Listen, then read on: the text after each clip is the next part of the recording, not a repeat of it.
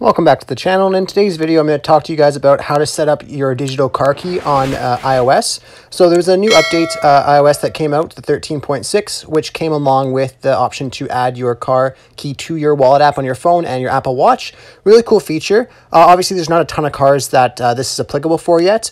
The only cars that I'm aware of that have it is the brand new BMW cars that were just made recently in July 1st and on. So it's covered by all the new BMW cars, the 1 Series, 2 Series, 3, 4, 5, 6, 8, all those series, as well as the X5, X6, X7, M5, M8, X5M, X6M, and the Z4. So it's covered by all those new BMWs. So if you have one of those, you're able to add this with any phone from the XR up and the new SE as well as your Apple Watch Series 5.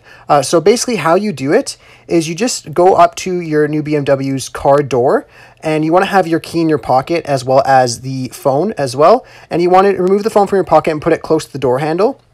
Once you've done that, you can go ahead into the car and you could just place the phone on the little key wireless charger. And basically all you have to do is you just have to sit in the car with your car keys and your phone. You want to press the start pairing button on the BMW connected menu on the screen.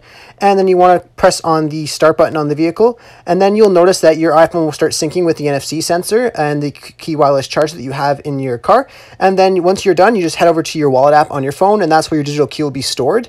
It's really easy to do. I'll obviously link this in the description for you guys to check out yourself as well. But yeah, so really exciting new feature that iOS has come out with. I really hope I was able to kind of brief you guys about what this is about and how to set it up really briefly. But like I said, in the description will be the little link for you guys to check out and learn more about it. Anyways, I really hope I was able to help you guys out with this video. If it was helpful, be sure to leave a like and subscribe for more tutorials. Thanks for watching.